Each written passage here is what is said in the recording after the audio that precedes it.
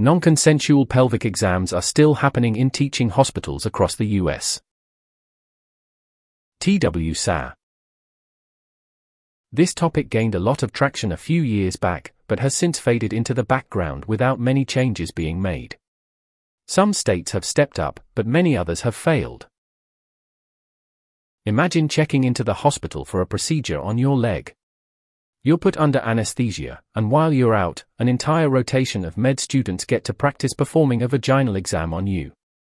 You were never informed, never consented, and in most cases, you never find out. The thought process of the doctors who do this is that students need a way to learn these procedures and you never know it happened to you, so no harm no foul, right? Wrong.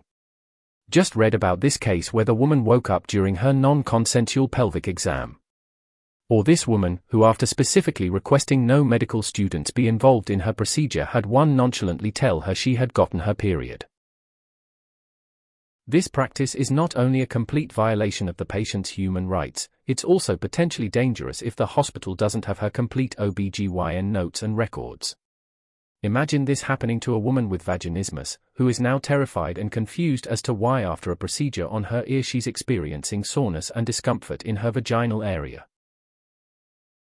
It's why I avoid teaching hospitals at all costs, despite living near one of the best ones in the country. I advise any woman not living in one of these states who will listen to do the same. Also, give this recent news piece a watch. It has some great up-to-date info about the ongoing fight to have this practice made illegal. ETA, if you're ever having a life-threatening emergency, please don't let this deter you from going to a teaching hospital if that's the closest one. If you're having a true medical emergency, I don't think they will take the time to do unnecessary procedures or exams over saving your life. Edit 2 to clear up some confusion, this does actually happen to men as well for prostate exams. It's just not nearly as common. Absolutely infuriating and disgusting. When I had surgery to remove my fibroids, I had a lovely nurse at the intake. He totally put me at ease, so much so that I looked him straight in the eye when I said I don't consent to having anyone perform gynecological exams on me while I'm under anesthesia. He looked absolutely horrified and said no one has ever done that here, nor ever will. That's how I learned these exams are illegal in California. There is a bill to ban this practice in Colorado right now. I am a woman. I get that they need to learn if we want crude, brutal gyno exams to end. Why the F don't they? I'd be totally fine with it. Just tell me where to sign. I read the Times article you linked, and even though I already know all of this information, I was enraged. This quote particularly infuriated me. As doctors that care about women's health, we don't want to relegate pelvic exams to something that's taboo, Dr. Godkin said. We want students to learn how to recognize abnormalities and do a good, comfortable exam. Do a good, comfortable exam? Do it on conscious patients, you fucking rapist. Nothing is more uncomfortable than realizing you had a non-consensual medical procedure done on you. FYI, there's a bipartisan bill advancing in Colorado, HB 1077, to ban this practice. We need this everywhere. I usually chose teaching hospitals because they often have the niche specialties I need, so this is terrifying. I did wake up from surgery once with some spotting and assumed I got my period. I will keep on believing this, so please, seriously, please no one tell me otherwise.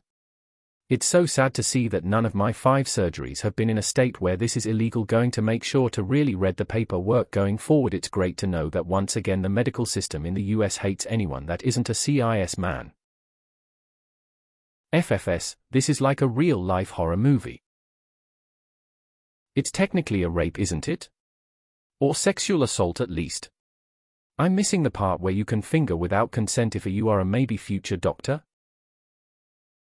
I've consented to an IUD placement at a teaching hospital where the doctor asked if other students could come while he teaches them how to place IUDs. Sure. I didn't mind. Then he proceeded to painfully open up my cervix and then decided that it was time to turn around and give a long explanation about how to do everything while I spent the next few minutes writhing in pain on the table. Fuck that. Never again. Also thanks. You reminded me that I forgot to send a complaint to my new obgyn about her non-trauma-informed pelvic examinations. I remember reading about this for the first time. I was disgusted. I'm so glad I live somewhere this is banned, but the fact that it was ever allowed at all is despicable. Calling rape a non-consensual pelvic exam is like calling punching someone a non-consensual field test of the strength of a human nose. That's horrible. I couldn't find anything about it in Germany. Does anybody know if this is happening here too? Could any hospital be a teaching hospital if they have medical students? I have a feeling this happened to me during a procedure on my foot, but I'm not sure if it was a teaching hospital. I wonder if there's a way to find out. There is no excuse for this to be happening. There are plenty of women who don't care and would probably give consent for the procedures, but there are millions of women who have been victims of sexual assault, or who just don't want to have an invasive procedure performed while they're unconscious without their permission. Do men get prostate exams while they're knocked out without giving permission? I really doubt it, but if they do, that's wrong too. Jesus, that's terrifying. I'm a guy, and if someone, let alone a group, did a prostate exam on me without my knowledge or consent, I'd be ready to burn the fucking place down. Are you sure there's no legal recourse here? I thought consent would be required for any medical procedure, including a PAP, which you obviously didn't give. God, this is awful. When I was at the end of my pregnancy, the nurses at the OB/GYN told me matter-of-factly that a student would be there today to observe me. I was being checked for dilation, which is incredibly invasive. I told them that no, I don't feel comfortable with that, and I only want my doctor in the room. WTF. I know if I didn't have more fight in my blood, I would have been violated in that concern, having unwanted people involved in a very sensitive environment. They made it sound like I had no option. FYI, when I was a nurse practitioner student 25 years ago, my teaching hospital hired sex workers to teach us how to do pelvic and prostate exams. They were wonderful teachers and told us that they understood that their feedback about our technique would change our exam skills forever. We also practiced pelvic exams on each other. I still think a lot about the man who taught us how to examine his foreskin and testicles and prostate. It was a very important day in my career. WTF, how was this even a thing? This is insane this was ever allowed to happen. Then these students go on to become nurses and doctors, having learned that women's consent is not needed. That women patients are easier to deal with if they are just not able to speak. That women's pain does not matter. Might as well kick them out before they've even begun, you've already ruined them. I literally do not understand why the students can't learn how to do pelvic exams at, I dunno, an OB/GYN practice. Maybe? Instead of random unconscious women at the hospital? Has anyone consulted with a lawyer? Who's the burden on evidence on in case of rape? I wonder what would happen in case of women mass suing teaching hospitals for sexual assault.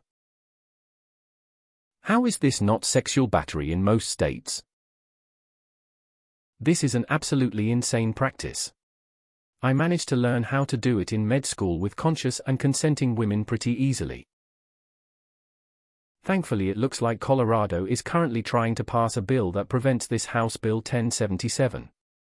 However, it shouldn't need to be written into law that unless you have explicit consent from patients, unnecessary and invasive medical procedures shouldn't be carried out. While a patient is unconscious, that should already be a part of the code of medical ethics with which doctors and medical students comply. Absolutely abhorrent that women have to fight for their right not to be sexually assaulted without their knowledge.